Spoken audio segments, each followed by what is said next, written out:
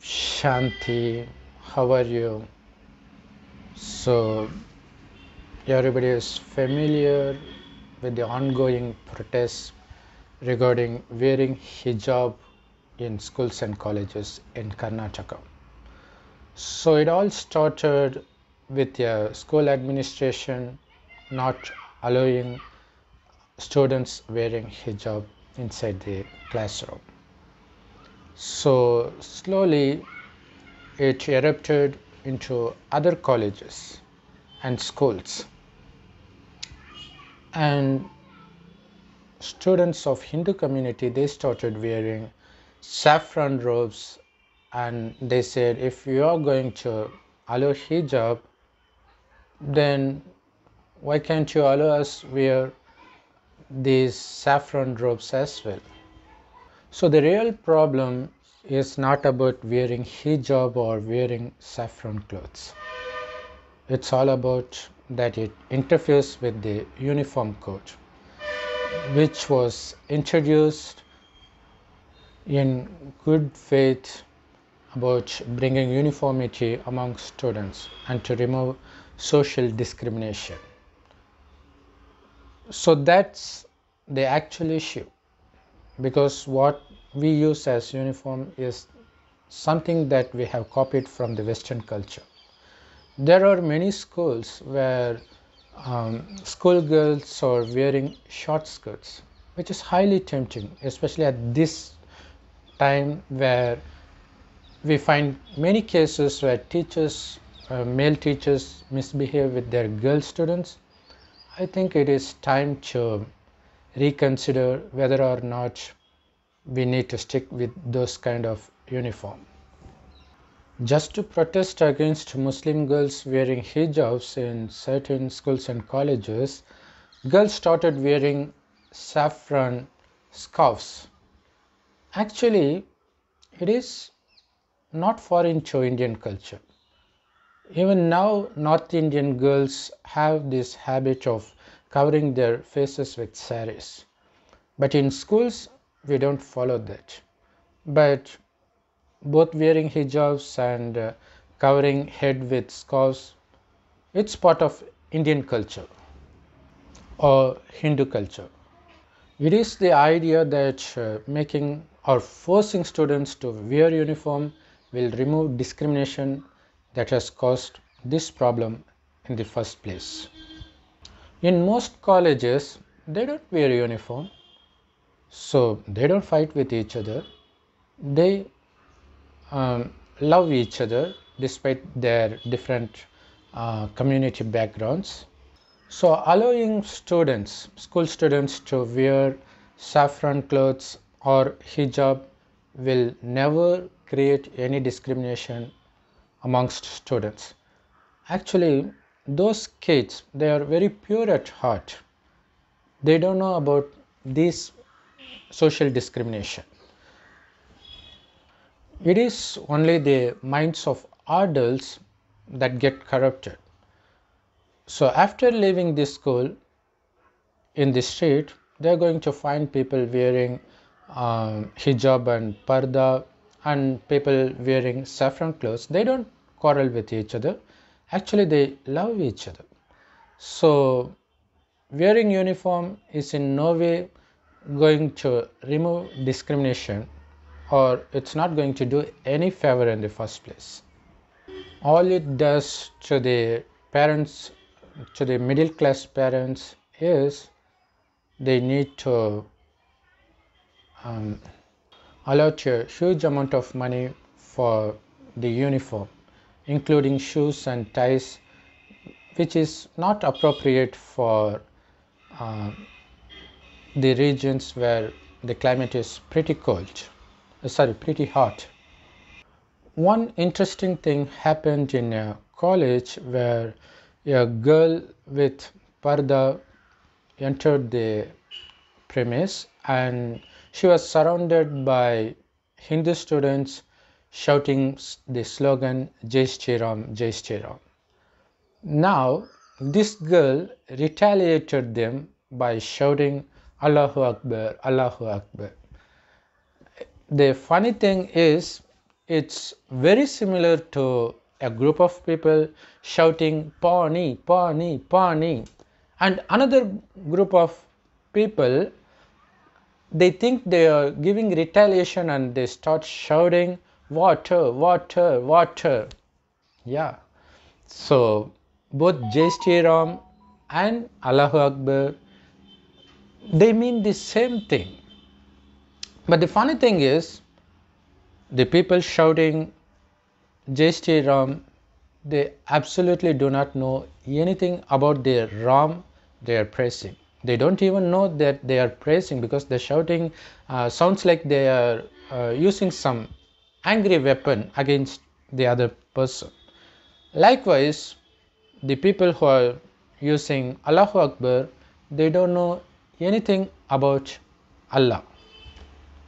All they know is what they read from their religious scriptures.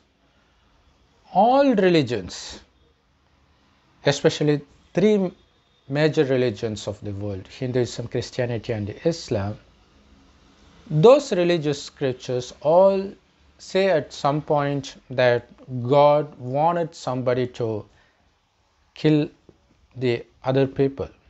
Do you think God has that kind of character? If he does, how can we call him merciful, right? All those religious scriptures and the religions have nothing to do with God. They don't represent the real qualities of God, or they don't represent the real direct knowledge of God. The slogan Jai Shri Ram means, Shri means the great or the greatest, and Jai, victory, victory to Ram the great, and Allahu Akbar means Allah is the greatest. So both represents the same thing. Not only that, both Allah and Ram refers to a single God. Religious scriptures are not the history books. People think the stories those religious scriptures carry actually happened in the past, but in reality they didn't happen. If it did, it's actually insulting God rather than glorifying God. People in Kali Yuga, they have become so dumb that they can't differentiate between the insult and glorifying. If a person kills hundreds of people and you are praising him as the embodiment of peace, don't you think it's an insult? Because the gods represented in all religious scriptures, they refer God to be a murderer, or he forced his followers to murder somebody. So when you say he is love, it's actually an insult, right? As per Ramayana, Rama's wife Sita was kidnapped by Ravan, and Ram fights with Ravan and brings her back. So that's the essence of Ramayana. So what is there in this story to glorify Ram? Anybody whose wife gets kidnapped will fight back, especially Kali Yuga people will do that. So does it mean we should worship them as God? You wouldn't understand anything about God by spending even your whole lifetime in reading all religious scriptures. It's just a waste of time, because you are not going to find anything about God. No matter how great a person is, he may be a religious founder, but still he knows nothing about God. The only way to know about God is when God himself comes to earth and gives his own introduction. Is it possible for him to come? Well, if he doesn't come at all, why should we bother worshipping him in the first place? He should come. only then he is God. And when does he come? He should come when we need him the most. It is this time we need him the most, because the world is filled with confusion, utter peacelessness, murders, rapes. So we all want peace that can never be granted by humans, because it is by following the path of humans that we have turned world into what we see now. So only God can rescue us. Yes, he comes in the end. So that is revealed in Bible and also Hindu scriptures, that Kalki Bhagavan will come in the end, and second coming of Jesus Christ happens in the end. But it's not going to be Jesus Christ or Kalki that comes in the end, but the God himself is going to come in the end. Because whether it's Jesus Christ or Sri Krishna, they all took birth in a mother's womb. They have their own body, but nobody has seen God. Nobody can ever see God. The reason for that is he never takes birth like we do.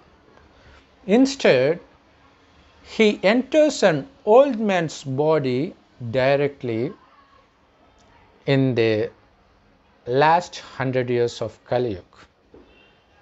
100 years before the destruction of this old world, God comes to reveal a secret that is necessary for us to get rid of all the punishments that we are facing due to our past sinful acts in this birth and previous births.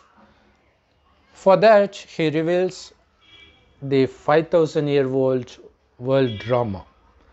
The first 2,500 years is heaven, followed by the next 2,500 years this world becomes hell. Yes, we are living in hell, but the good news is it's very soon going to be converted to heaven. So that's why God comes in the end, and he reveals the news about the birth of heaven. And also he says that we are not eligible as of now to take birth in heaven, because we are filled with these five vices: lust, anger, greed, attachment, and ego. Though some religions say that these are sins, but only very few religions say that, especially lust. No religions directly say that lust is the number one sin, though it is mentioned in Gita, Bhagavad Gita. Even if it does, they don't say the solution to get rid of lust altogether. So that is the reason we are facing so many problems, because of the sins we have committed due to our addiction to these five vices. But we have been addicted to these five vices only for the past 2,500 years. That is why it is called hell. The reason that we became addicted to these vices is because we considered ourselves wrongly to be this perishable body, because of which we became addicted to sensual pleasures. Before that, in the first 2,500 years, we were not addicted to vices. We didn't know what lust, anger, greed, attachment, and ego are. The reason for that is we didn't consider ourselves to be the perishable body. Instead, we considered ourselves to be an imperishable soul that shines like a tiny star in between the eyebrows, which is why Hindus have this habit of wearing religious symbols in between the eyebrows. But the funny part of it is nobody knows the reason why they wear that. Since they do not know the reason, they came out with some other scientific reasons, like it's causing some uh, cold effect in between the eyebrows, or some kind of hypnotic effect is created by wearing bindis, or it protects you from getting hypnotized by bad people. They come up with all these reasons, but the simple reason is that's where we are. This body is just the clothes that the soul wears. It is the soul that sees through the eyes, that speaks through the mouth, that listens through the ears, that performs all actions with our body parts. After the soul leaves this body, though we have eyes, ears, mouth, none of them could function on its own. So it is the soul that operates this body according to its will, and this soul gets absolutely corrupted now. But it was very pure in the beginning. It is so pure that they do not know what lust is. They were 1,000 times or billion times more pure than the newborn child. Just think about how pure they were. What is the reason? Because they were soul conscious.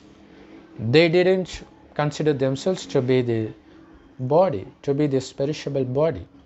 Not only that, they would experience utter blissfulness throughout their life, because blissfulness is the true nature of the soul. But after becoming body conscious in hell, we no longer experience utter blissfulness from this soul. So we wanted to derive sensual pleasures from external sources, because of which we hurt ourselves and hurt others, but we never get satisfied.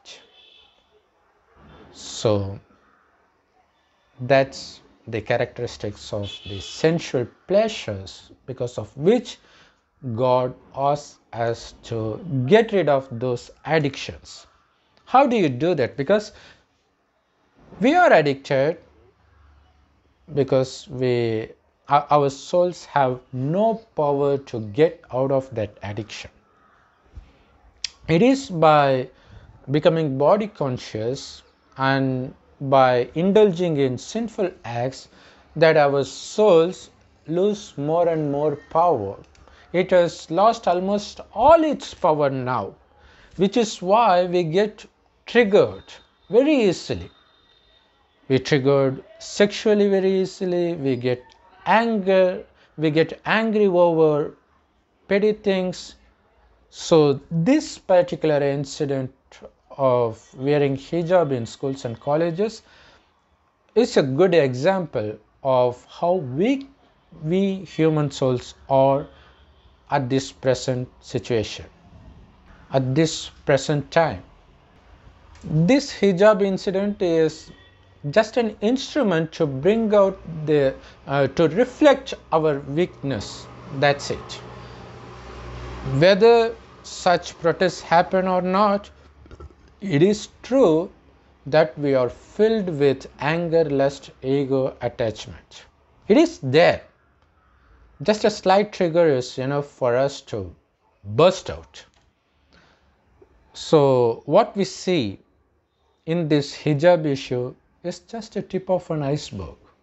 And what happened in Indo-Pakistan division, those communal riots between Hindus and Muslims, is just a trailer. The main picture is yet to come in the end. It is true that India is the most peaceful place on earth. It is equally true India is going to be turned upside down in the near future, especially after the Third World War, when all other countries get destroyed by atomic bombs. Only India is going to be left out, and that's when this communal violence is going to break out in full strength. That's the day of judgment. That's when we are going to be punished. For what? For these five vices.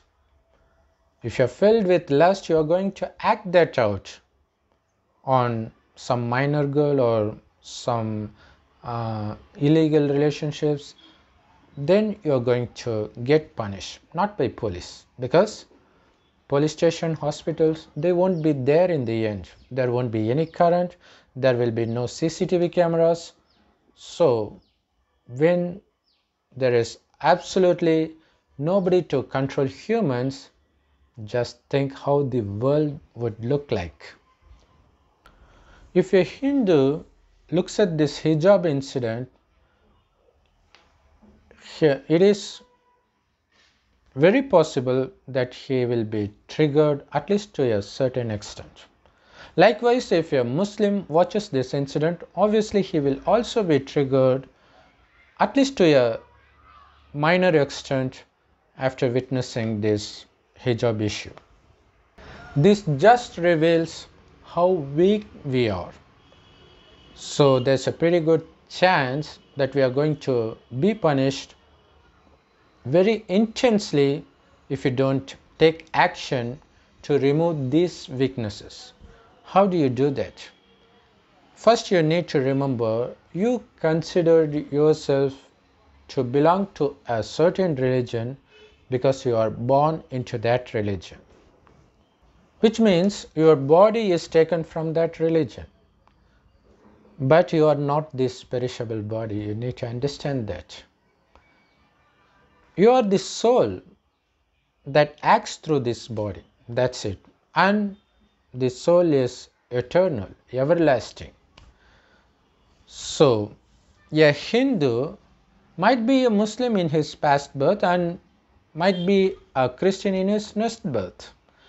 Just because you think you are this body, you consider yourself as a Christian or Muslim or Hindu and quarrel over these petty things, over religious beliefs. So God, from his supreme abode, which is a golden red colored light world called Parandam or Paralok or the soul world, God comes here and enters an old man's body and reveals the truth about why we suffer. It is because of our addiction to these five vices that we suffer, and he shows us the way to fill the soul with power to get out of those addiction to these vices. And what is that? It is very simple, just by remembering God as a point of light, and also by considering yourselves to be the soul that is distinct from this body, that your soul becomes pure.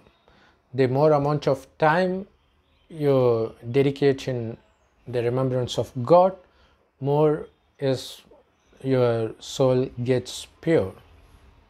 So by filling the soul with the power of purity, you will find yourself coming out of the addiction to these five vices and also the attractions to the worldly things.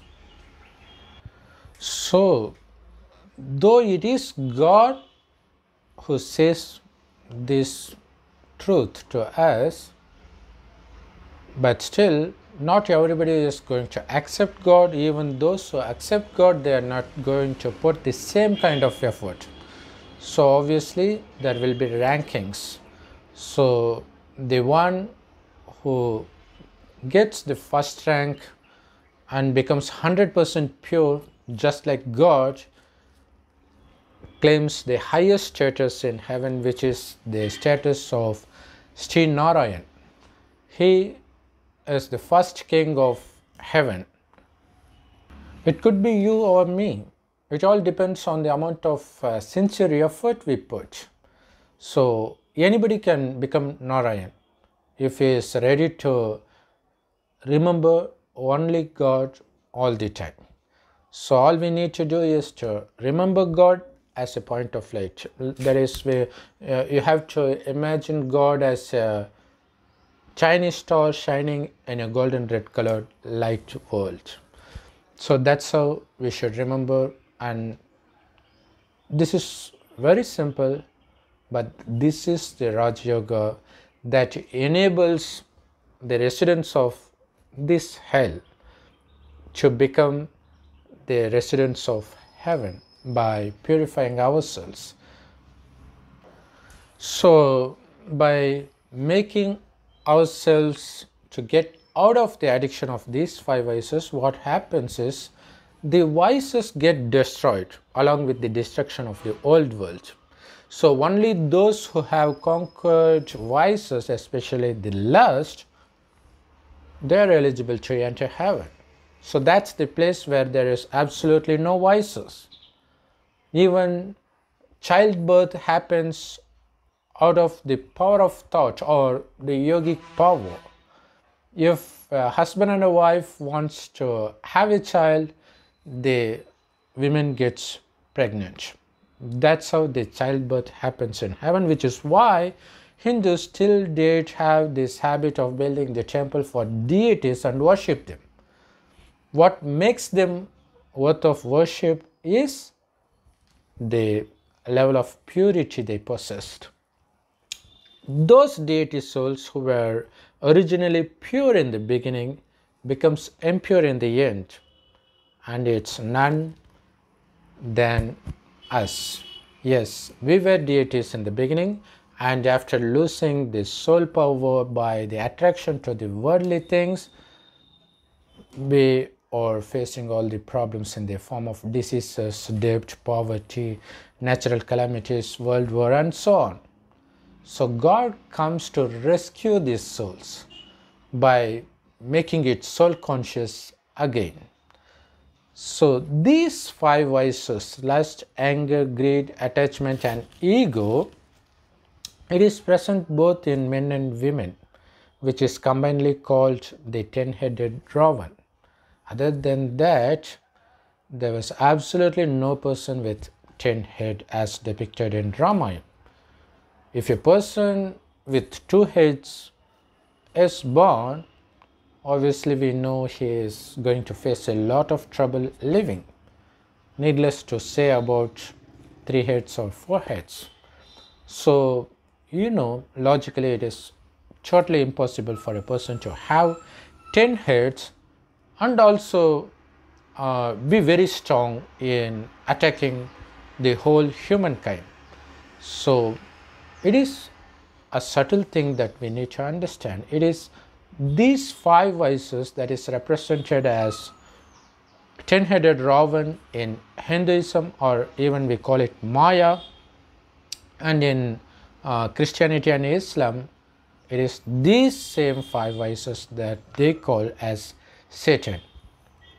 It is we souls that is represented as Sita in Ramayana.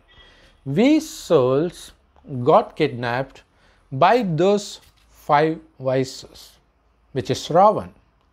And God Shiva comes in the end to rescue these souls from the clutches of Ravan. How? By giving knowledge. He doesn't fight with him because he doesn't possess Ravan, because he doesn't have a body of his own, so he is never addicted to these vices. So it is by giving knowledge he is enabling us to fight against Ravan, which is why in Ramayana it is mentioned that Ram was hiding behind a mountain and he shot arrow at Vali, the brother of Sugriv. What it actually means is God doesn't have a body on his own. So obviously he needs to take another man's body on loan. So which is represented as God hiding behind a mountain, which is his hiding behind this body. That is the body of an old man, and he names him Brahma. So it is through Brahma's mouth God Shiva delivers this divine knowledge directly to humans in the end. And that knowledge is called Murli, which is available absolutely free of cost in all Raj Yoga meditation centers across the globe. So there are several YouTube channels and websites that has this Murli, and I will give you I'll be giving the links of those things in the description below this video. Please make use of it, because it is only that knowledge, which is called Murli, that's going to enable you to enter heaven. All other religions were created by the residents of hell to live in hell, to make the world more and more worse. It may sound good on the surface, but when you take it so deeply, you will find yourself getting more and more corrupted, and that's the reason the world is how it appears now. So all we need to do now is to remember God as a point of light as much as possible. Just like a newly married bride remembers her groom all the time, we remember God all the time, so we are considered the wives or the brides of God, which is also mentioned in Bible and all religious scriptures. Even in Mahabharata, it is said that Sri Krishna killed Kans, and he released 16,108 unmarried girls from the prison of Kans. So, it is actually Narakasur. So he fought against Narakasur, but no matter what kind of devil it's represented in religious scriptures, they all represent these 5 vices. So after releasing those 16,108 girls, Sri Krishna marries all of them and makes them queens. So it is actually, that story represents the release of the souls from the clutches of these vices, and he makes us the kings and queens of heaven.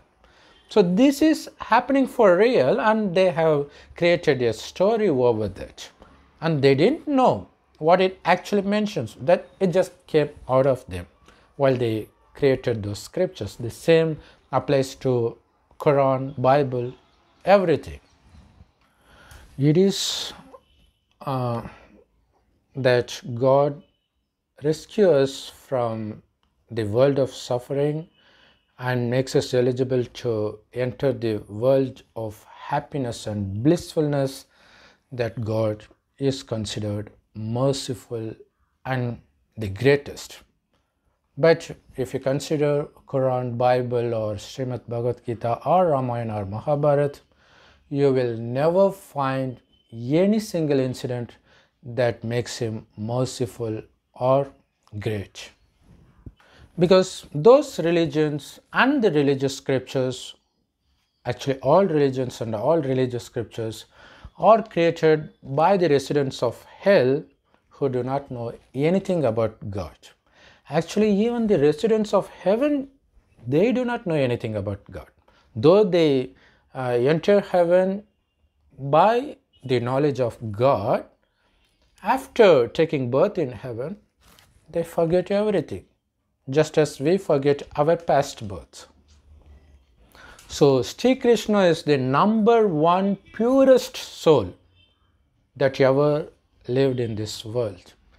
Even that purest soul, Sri Krishna, he didn't know that it is through the knowledge of God Shiva that he became the resident of heaven from the resident of hell.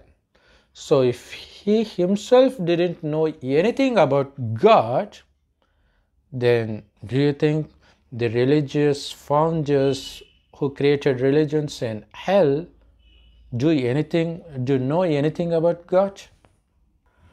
If Lord Ram, as per Ramayana, saved his wife from the clutches of Ravan, why should we shout Jai Shri Ram, victory to Lord Ram?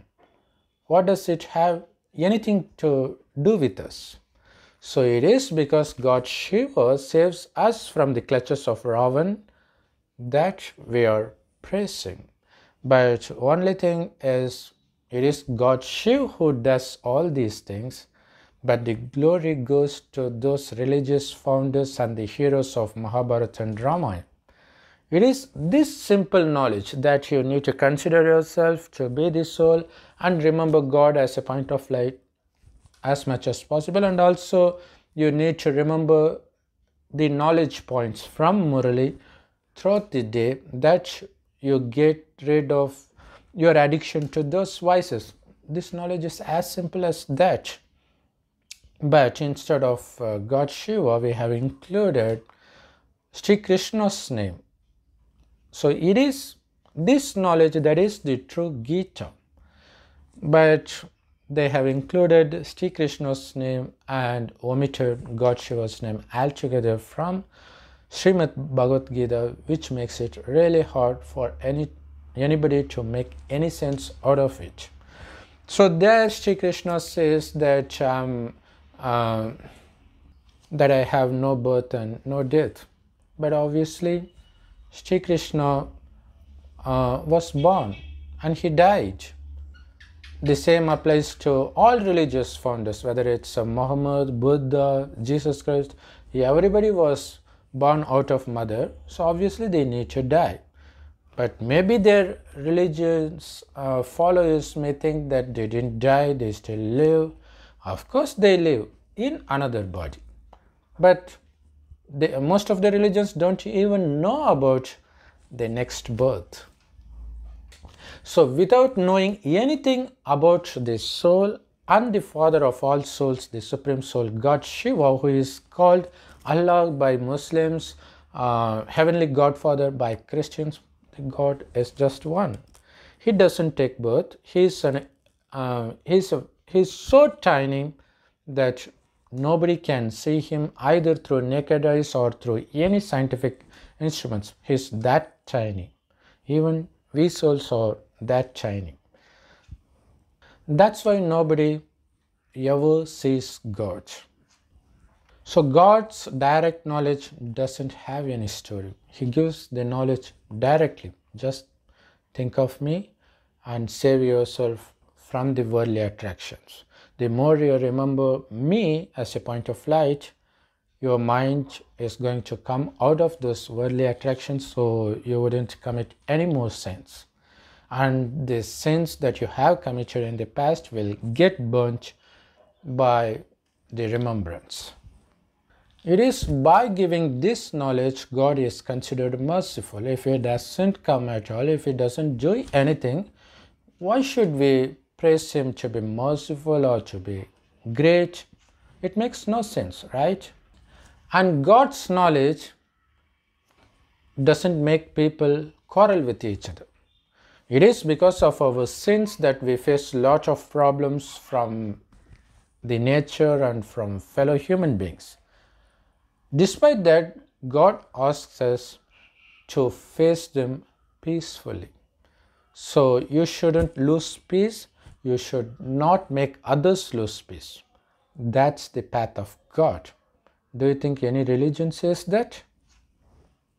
Then how can you call them to be the religion that contains even a tiny bit of knowledge of God? So there are only two paths in this world. One is the path of God, that is given directly by God in the end, because the knowledge that's required to enter heaven is needed only just before the beginning of heaven, right? That's why God comes in the end of the old world, or just before the beginning of the new world. And this is the only path of God that leads you to heaven.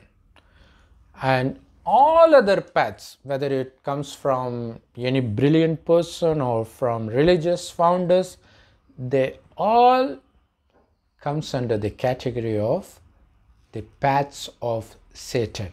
Yes, he is brilliant enough to make you believe that what he says is the word of God and make you quarrel with each other, as it happens in Karnataka in this hijab wearing issue. So whether you are going to follow the path of God and remain peaceful and protect yourself, or follow the path of Satan and cause pain both to yourself and to others around you, it's totally up to you. But God says it is only humbleness that's going to protect you from the future happenings of the world. The world is going to become so deadly that you can never imagine. So only the humbleness is going to protect you. If you have a tiny bit of body consciousness, if you consider this is my mother, if something is going to happen to your mother, you are going to burst out, at which point you will be punished because somebody else is going to hurt you. Likewise, if you have a tiny bit of belief that I'm a Hindu, I'm a Christian, I'm a Muslim, that's enough to provoke you by speaking bad about your religion, and then you will end up punishing others and also taking punishment in return. So which is smart, to stay peaceful or to become violent and get the punishment for your past sins? Because there's absolutely no doubt that we are all filled with sins from our past life, even in this birth and from our past births. So don't give any reason for the Maya or Ravan to punish you, because it is inside you. Before it comes out, through remembrance of God, burn it entirely without leaving even a trace of any voice. So what actually happens in the college by shouting the slogan of Jai Shri Ram and Allahu Akbar is, though the meaning of those slogan is God is great, victory to God, okay, that has very good meaning. But the intention with which they shout that is Jai Ravan, Jai Satan. That's what it represents. So Satan is very smart. See, they make you quarrel each other. That's what happens when you hold the hand of Satan. So why wait? Hold the hand of God, because He Himself has come now. It happens only once in 5,000 years. If you're careless to miss Him out this time, you're going to miss Him forever. Thereby you're going to miss your opportunity to enter heaven forever. Because whatever happens in this 5,000 year time cycle called Kalpa, that happens repeatedly, Kalpa after Kalpa, without even the slightest change. Which means, if you're watching this video now in 2022, it obviously means you watched the same video in the last Kalpa in the same 2022, and you will be watching n number of times in the future in the same 2022.